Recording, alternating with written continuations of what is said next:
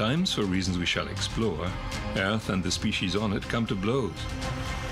Are we next to be knocked out? History teaches us only what to expect.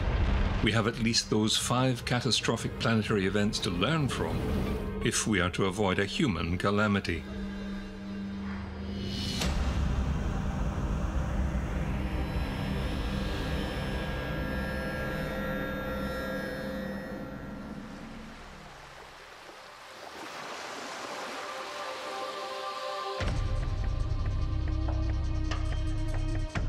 The Earth has suffered 5 great mass extinction events, and this has been since the last 500 million years. These have been dubbed the Great Five, or the Big Five. The first recognized one is the End Ordovician mass extinction, which brought to an abrupt halt sort of a big diversification event where lots of new groups evolved. It's not known whether there were really any plants at all on land before that. And it's now thought that the main reason this happened was a massive ice age, very brief, probably less than 1 million years in length. For comparison, our current ice age that we're in has lasted for at least 2.5, possibly 5 million years. So this was very brief and very sharp, so sea levels fell very quickly, lots of environments were lost, and then it ended abruptly again. Sea levels rose again, so it caused more disruption.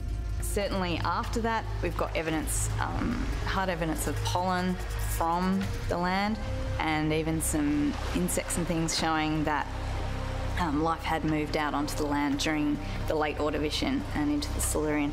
But after that, soon after that, they actually started to evolve into large trees during the Devonian, late Silurian and into the Devonian. And so there are what we see today known as lycopods, or club mosses, little moss-like things that live near water still. And today they're quite small, but they were able to grow into these large trees, the first large trees and first forests. And these forests actually altered, we have evidence they altered the carbon cycle. Because these large trees were able to grow across the empty landscapes, their roots dug down into the soils and they caused extreme erosion. And so the soils were actually then washed away into the oceans, and this changed the whole carbon cycle.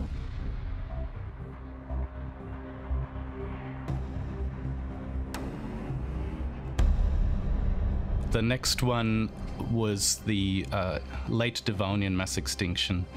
In that case, it appears that lots of the ocean just suffocated, basically. There were things going on that caused the ocean to lose a lot of its oxygen. Possibly newly evolved land plants caused a lot more erosion by digging in their roots and causing nutrients to run off, causing algal blooms, which sucked oxygen out as they decayed.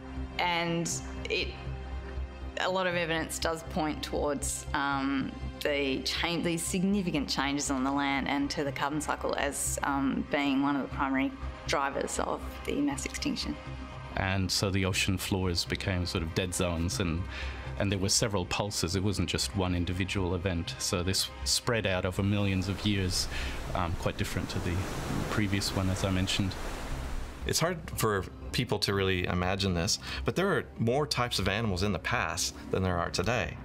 So even right before the dinosaurs at this point in time, we're talking about the Permian, right before the biggest extinction event ever, the Permian-Triassic mass extinction, there were huge diversities of different types of animals and really complex so-called ecological tiering as well, arguably as complex as today. And people don't realize that there were just so many more different types of animals. And with each subsequent extinction, we keep losing body plans. So as today, if we're on the verge of another great extinction, we can actually show in the past that this has happened, where we lose all these body plans. And there are some organisms which are really rare today, and they're on the brink of extinction. And we can actually see we're going to lose major body plans again unless they're conserved. But we can actually look and learn a lot from the fossil record to show what actually can happen after a mass extinction and how the world changes or can change.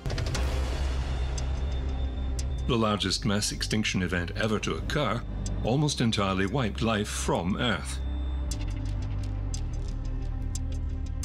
The greatest extinction event to ever strike the Earth occurred about 252 million years ago.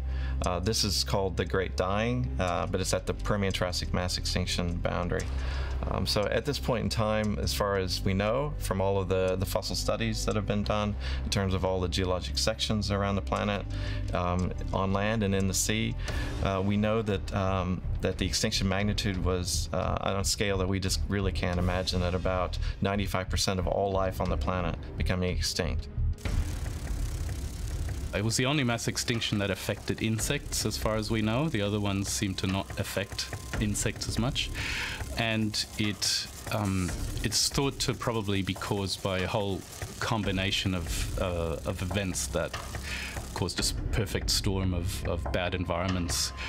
So you had things like a major greenhouse event spike, place warmed by up to 10 degrees very quickly, probably possibly multiple times.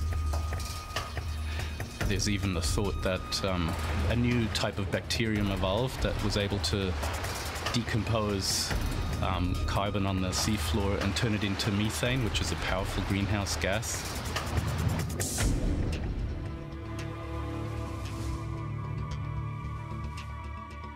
So this affected the carbon dioxide in the atmosphere, and there's also a lot of acids and toxins released into the atmosphere. So this would have really affected the life on the land, and particularly the plants themselves. So these huge forests were actually wiped out at this time. And probably a lot of hydrogen sulfide came out of the oceans because they were stagnating, and hydrogen sulfide is quite a toxic gas, and it caused a lot of things to maybe die out from that. And that took a long time to recover from. There was sort of what's known as a coal gap, meaning there were no forests for about 5 million years, and a coral gap, which means there were no reefs in the oceans for a long time, and the oxygen levels in the atmosphere plummeted from something close to about 30% in the atmosphere compared to today's 21, possibly dropping down to 10%. So that's like being on Mount Everest, basically, at seafloor in terms of the oxygen density. As for the big dying, that's more complicated because it was such a bad environment for such a long time that was caused by these various factors, and we can see in the fossil record that there's the climate seemed to just fluctuate wildly for a good 5 million years after the mass extinction. So species that survived that initial dying still had to weather all these big changes that came afterwards, and it seems like a lot of the ones that survived were generalists. So we say today, oh, if there's another catastrophe, it'll be the rats and the seagulls and the cockroaches that will survive. And they are quite good generalists. They can survive on just about anything. They're not specialized to any particular food, and they have rapid breeding cycles as well, which helps. So things like, say, an elephant that has a long breeding cycle, they might not survive so well, and only few offspring. And that seems to be the pattern back then as well. But there are other groups that seem to have weathered previous environmental changes that were knocked out. Some organisms, such as the seafloor scavenging trilobites, survived numerous extinction events. One of the most successful organisms in the sea were the trilobites, which were a type of arthropod. They were successful for several 100 million years. They evolved in the latest Precambrian, as far as we know, so that we're talking about 550 or so million years ago, but they were extremely successful in the sea for various reasons. They also replaced several organisms that were really diverse, such as the so-called cup animals or archaeocyathrids, okay, which disturbed their habitats, and basically there was an arms race at this time. So probably trilobites are in the top 3 groups that people know about when you talk about extinct things, just after the dinosaurs and the ammonites. They certainly were one of the very first groups that were quite dominant in the oceans, thousands of species right early on. Some of the very best eyesight with their compound eyes and a lens made out of a crystal of calcite, quite amazing, the only animal to ever do that. But they had weathered many different events, including, I assume, various different apex predators coming in, from initially large nautiloids and then to the sea scorpions and then the armor-plated fish, and they seem to weather all of those with all these defenses, very spiny. But at the end, Devonian extinction events, they were heavily impacted, and almost none of them made it through except for one small group that sort of still struggled on until finally getting wiped out in the Permian. So they were almost all bottom dwelling on the ocean floor, really reliant on the sea floor. So you have the legs, you can sometimes see their tracks where they shuffled up the sediment and they ate the animals and other creatures that lived in the sediment. So if the sea floors were really starting to die and nothing sort of lived there, their whole food chain collapsed. So that, I'm assuming, is a major reason why they just couldn't quite make it through. They were heavily reliant on the seafloors being full of oxygen and full of life. It's quite sad because they're very cool animals. I mean, such a diversity and beautiful shapes.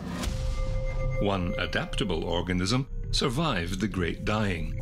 Lystrosaurus went on to become the ancestor of dinosaurs and mammals alike, including humans. So during the Permian in Pangaea, we know from the fossil record that there were high diversities of tetrapods, so four-legged organisms like this guy here, which is called Lystrosaurus. For some reason, it had attributes that enabled it to cross this boundary relatively unscathed. So we know by looking at the skeleton, it probably did scavenge. It had a barrel chest in terms of air capacity as well. We know that the air was probably fairly thin. It was basically life under a green sky, very different from today because of the hydrogen sulfide gas. Very few other organisms persisted across this boundary. And of course, these were very important tetrapods because they evolved eventually into mammals, okay, including us. In terms of recovery, we estimate that it took about 100 million years for the ecosystems to recover after that mass extinction.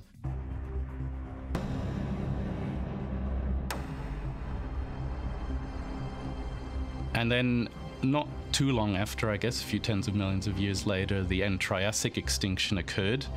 It's possibly one of the most mysterious ones because I think there's fewer causes that have been identified for it, but it might again be big volcanic eruptions that caused big climate changes to occur massively. Volcanism can have amazing impacts on climate and the environment in several different ways. So first of all, if you have a big volcanic eruption, there's lots of dirt and dust and chemicals that get added to the atmosphere. One part of those are sulfide oxides or maybe even hydrogen sulfides. And these can, first of all, form sulfide aerosols. These are really tiny particles that actually get into the really high atmosphere, and they can stay there for a long time. And by doing so, they will shield the atmosphere. It's like a blanket. So incoming solar radiation actually doesn't get quite through, and it becomes cold for a few days, months, maybe even years if it's a big eruption, and it becomes darker. If it's a really big eruption, it might even become so dark that photosynthesis becomes a problem. Well, a lot of people think that the Triassic was pretty much a stressed environment throughout, largely due to the oxygen levels in the atmosphere remaining really low. So the oxygen levels in the Carboniferous to Permian, it's the big ice age there, had gone up to 32%, which is massive, like compared to 21% today, and largely due to the big growth in terrestrial forests that had evolved, and it allowed all sorts of things to evolve, giant insects. Towards the late Permian, even before the mass extinction, oxygen levels really started dropping, and indications are that in the early Triassic, oxygen levels stayed close to 10 or 12%, which is half of what we have today. It's really quite extremely low.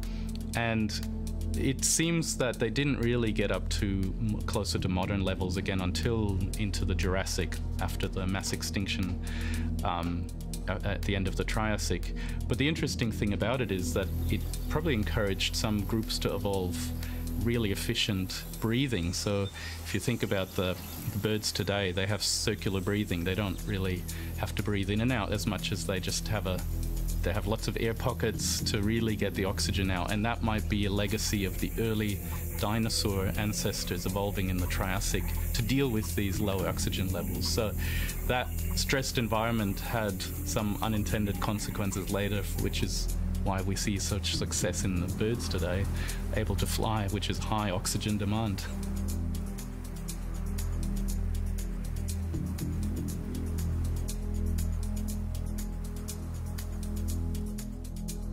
After that, we have the big golden age of the dinosaurs that lasted for a long time until it was brought to the end by the most famous, popularly famous extinction, the dinosaur extinction at the end of the Cretaceous.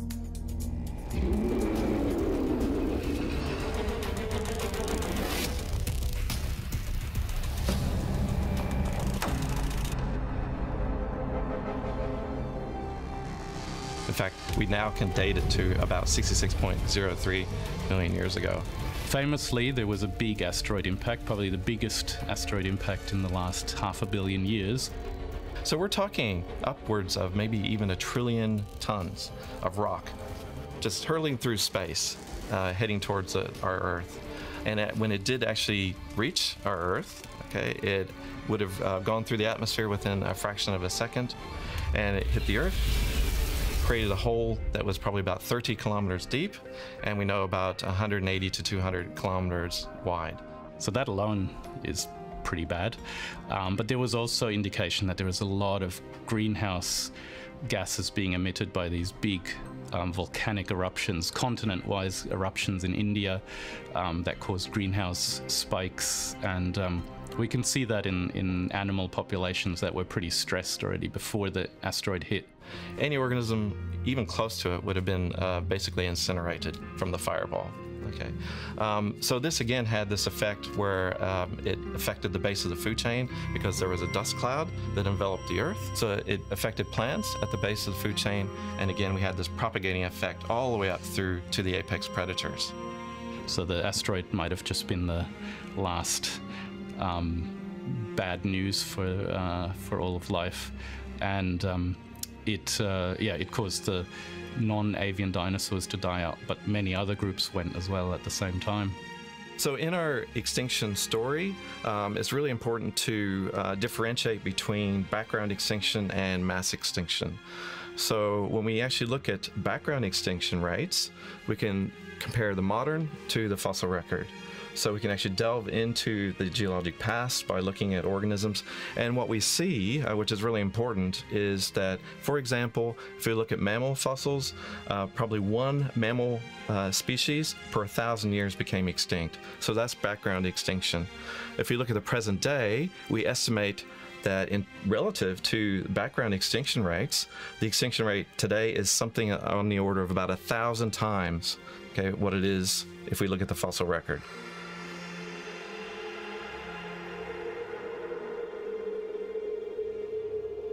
Coming from a background of geology and looking into deep time, it's been quite well established that there is a clear, solid link between carbon levels, especially carbon dioxide levels in the atmosphere, and climate. Now, it's not always the carbon dioxide that causes the climate change to start with, but it's either the first thing that the change in carbon dioxide up or down is very closely associated with massive climate change. So sometimes the carbon dioxide changes ahead of time, so things like massive volcanism can cause warming. In some cases, like the Ordovician extinction, big mountain building that weathering actually draws carbon dioxide out of the atmosphere, and that causes the carbon dioxide to plunge, which is what probably happened there, causing an ice age. At other times, it can be other causes, like the Earth's orbit can change its shape. It regularly does that in a predictable way.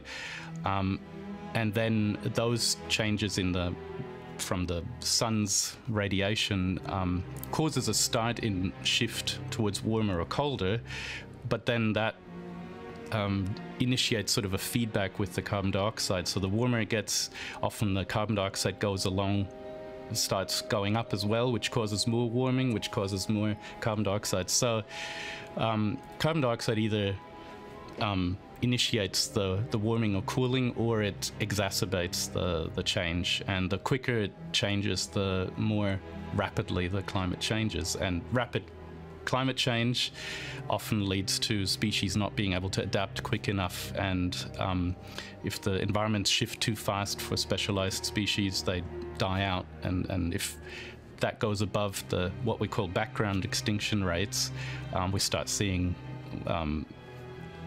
sort of the clear markers of mass extinctions. And there is the thought that at the moment the change is exceeding the rate at which species can sort of adapt. And it's not like with all the other mass extinctions, it's probably more a perfect storm of conditions, not just one like climate change or an asteroid, but a host of things. So we have not just climate change induced by humans at the moment, but we have deforestation or urban sprawls or habitat fragmentation, things like that, that are stopping species from adapting at a fast enough rate. So it's worrying to see where we're heading, knowing what's happened in the past. It's really important that we actually understand these species and the effect that we're having with all this deforestation and other things that are happening around the planet, which is also affecting climate. Because another factor which affects species as well is, in fact, some groups of organisms are very controlled by temperature, and even the slightest increase in temperature can affect their distribution and actually make their populations dwindle through time. So there are various important factors, and these factors that control species through time relate to ecosystem energy supply. They relate to climatic events as well. So various aspects of climate, which are quite diverse when we talk about them. It could actually mean about where they live. To live on the seafloor in terms of bathymetry, there are depth constraints as well. With sea level rise and fall, that really affects them as well. So there's a huge number of parameters that affect a species through time and space, which are important to consider. And with so many species becoming extinct, we know that there's a massive problem in the environment. Yeah, the ecosystems, particularly the rainforests in South America and the Amazon or across Indonesia, have been severely affected, not just by the changes in carbon dioxide, but initially by clearing. And we also have our own very special rainforests that are extremely diverse up in the north of Queensland, and also an extremely diverse flora called the fynbos in both Africa and southwestern Western Australia. So these are extremely diverse biomes, and they're already showing significant extinctions as a result of both clearing and changes in the carbon dioxide levels that we've seen, which have been significantly greater in the last 50 years. One of the groups that always gets raised as, well, how did they survive but the others didn't, is things like crocodiles and alligators. They've been around for longer than the dinosaurs, and they're still around. And the recent massive freeze in Florida was brought up some interesting images of crocodiles or alligators there basically poking their snouts through the ice and getting frozen in and going into a hibernation state. And so if you think about in this case, the mass extinction at the end of the dinosaur age, the Cretaceous, where there was probably almost a nuclear winter from the impact, that was probably a perfect way for them to survive that, where there was no food around for many years. So they had some ability to just weather it, whereas maybe some more active species, like the sort of warm-blooded early birds, a lot of the dinosaurs that needed a lot of food, the big ones, they just couldn't weather it out for all those years. If we pay attention to it, one other event provides a lesson in carbon dioxide absorption in the oceans, the Paleocene-Eocene thermal maximum.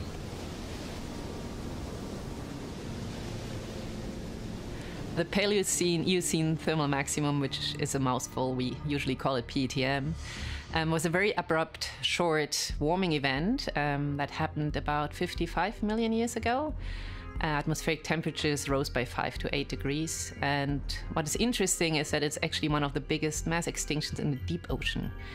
And that's unusual because usually living conditions in the deep ocean are quite constant, and we much more rarely see big mass extinctions there. So what we know is that this event was caused by a massive release of carbon into the atmosphere. There's still some controversy about where this carbon came from. It might have been enhanced volcanism, it might have been methane hydrates. But certainly this release happened fast on a geological timescale. We now pretty much think that this release happened at a much slower rate than what we see today, about at least 10 times, if not 100 times slower. And that has interesting implications, because if you add CO2 into the atmosphere, the CO2 will be absorbed by the oceans. And when the ocean absorbs this carbon dioxide, actually carbonate ions get depleted in the ocean. And that's bad news for any organism that lives in the ocean that builds shells out of calcite or aragonite, because they need these carbonate ions to actually build their shells. Calcification rates, the way that the animals build up their shells with calcium carbonate, has dropped. There are things that are becoming thinner in their shells, which makes them more susceptible to other stresses, and that's just an additional problem for them. So climate change by itself isn't the whole story. The acidification is a big issue, and it has been in past extinctions as well. You can see the effect of the ocean acidification in those mass extinctions in the past, where shells get more less stable and things like that. And the expansion of ocean dead zones is a big story at the moment as well, where they've increased fourfold from what we knew maybe 50 years ago. So those dead zones, as I've said from other extinction events, are a big part of the stressors in these mass extinction events, and they're undoubtedly occurring.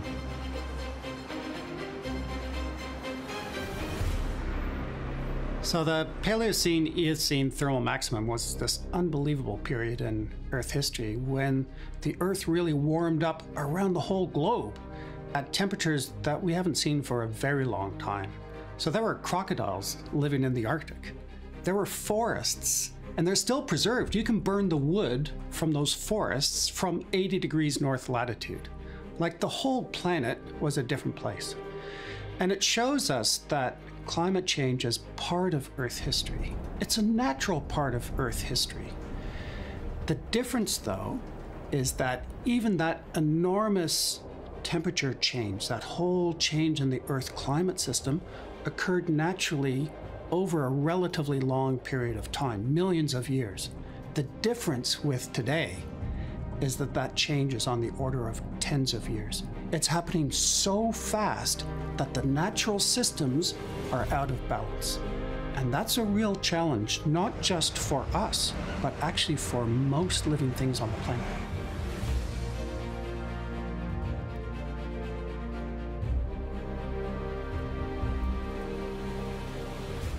I think it's uncontroversial that human activity of one form or another, even without the climate change, is causing things to go extinct, and that's been documented for many things over the last couple of hundred years. Big mammal groups that used to be massively abundant are gone. So how much is really going extinct is very hard to tell, because it would take half the population of the world to do sort of ecological surveys almost every year just to keep an eye on how things are doing. There's obviously not those resources. So as a paleontologist, it's easier because it's all the experiments been done. You can look at the fossil record, as imperfect as it is. Things that are happening right now are hard to really definitively say. But I would say that in the oceans especially, things like ocean acidification, where the raising of the carbon dioxide levels in the ocean waters, where most of the carbon dioxide is going at the moment, that little bit of acidification, which is not that little, it's gone by 2 decimal points, which is about a rise of well over 30% in acidity, really, because it's a logarithmic scale. I think the fossil record tells us about events that have occurred in the past where carbon dioxide has run away in terms of quantity in the atmosphere. We've also seen, often coinciding with that, those toxic gases, release of methane, and all of these events have had dire consequences for ecosystems on the land and also in the ocean. In terms of sea level rise, all of the ice volume, a lot of ice is being melted currently with the glaciers in the north and also in the southern hemispheres. So big changes are happening in the environment, but they're happening very quickly, and that's one of the big issues that humans are facing today. Well, if left unchecked, we know for sure that temperatures will continue to rise, CO2 will continue to rise, acidification will continue and become much more severe. I think we already see the impacts right now. Lots of ecosystems really struggle to keep up with these changes. And when temperatures change, then animals or plants might be able to migrate to higher latitudes, but maybe not fast enough. Maybe there will be whole new ecosystem structures that will need to be established. Ocean acidification is if oceans become too acidic to sustain certain life. Other winners, other disaster taxa, as we call them, will certainly survive, but it will be a very different world.